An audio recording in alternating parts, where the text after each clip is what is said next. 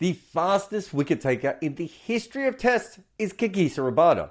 And when you watch him, it really is a blur of batters coming and going. There are usually runs as well, but it's hard to tally them up with the amount of batters leaving that fast.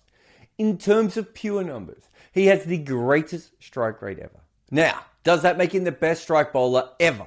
Well, that's a more difficult question. So if you need a VPN, go Nord. Use nordvpn.com/Kimber to get a huge discount off your Nord VPN plan plus 4 additional months for free. It's completely risk-free with Nord's 30-day money-back guarantee. The link is in the show notes. Protect your computer like a cricketer protects its nether region with NordVPN today.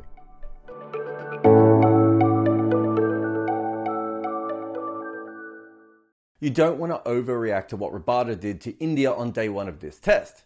But he's had so many days like this before. Not a massive amount of 5-wicket hauls, but an incredible amount of 3 and 4-wicket ones, like he's bulk buying for some apocalypse only he can see. And just for fun, shall we look at his strike rate, the best of all time, versus the worst strike rate of all time, which is poor Ravi Shastri, who had to bowl 2.5 times as much as Rabada did to get a single wicket. No wonder he was trying so hard to become a batter. And I didn't just show Shastri to point out how funny this is. It's also to show that some men just get conditions that really help them at home, and others not as much. And maybe it is better to point out Dan Vettori than Shastri. A man who should never have even visited New Zealand on holiday was forced to bowl there for a wicket per session.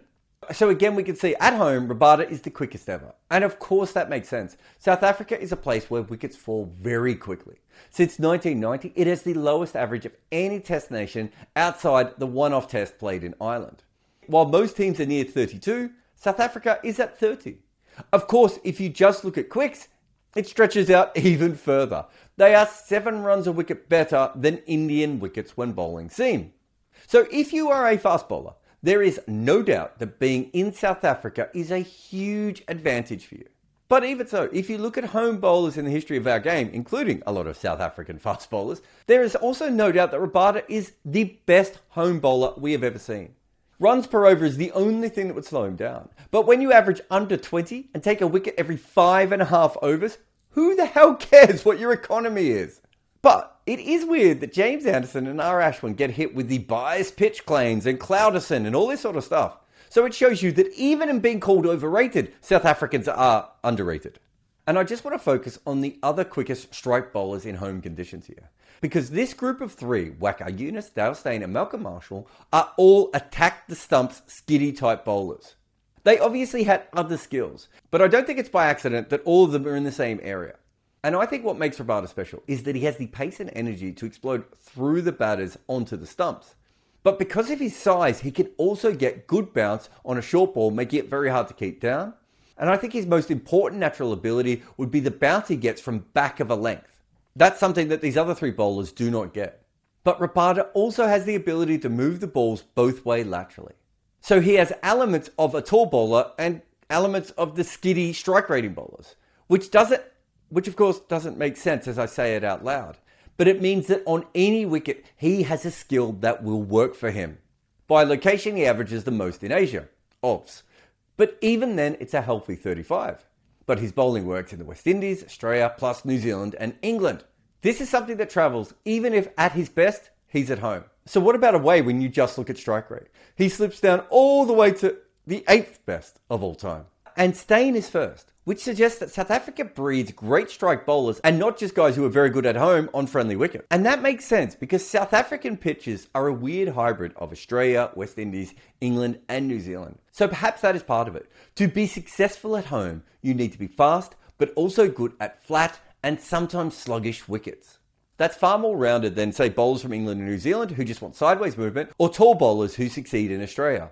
This is Rabada home versus away. And on first glance, you would probably think, well, he's clearly a hometown hero only. But he's still averaging way less than 30 when travelling and striking far more than anyone else would. He is good enough to be a great bowler for a nation on his away stats alone. It's just that at home, there is nothing that can stop him. When we looked at all of his wickets together, he was 2 balls better at striking than any other bowler ever. But if you look at his home only, he's almost an over better than Waqar Younis. Kagiso Rabada is on an island on his own. He is the most destructive home bowler Test cricket has ever seen, and it is not even close. But I did want to have a look at him against those other guys who are very good at taking those wickets home and away. You can see he has a better strike rate than Sid Barnes, who averaged just over 16. That is pretty damn sexy. But when I thought about that, I was like, well, these two played in completely different eras. We have to have a look at how quickly wickets were taken in those times. Barnes actually had a lower balls per wicket era than even Rabada did.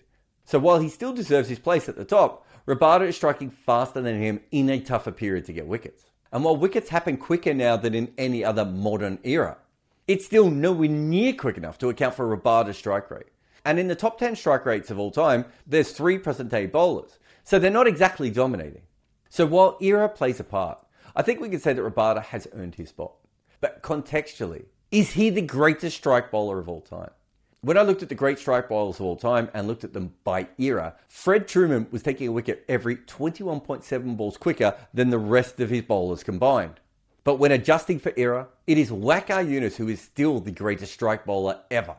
So Rabada, at worst, is third.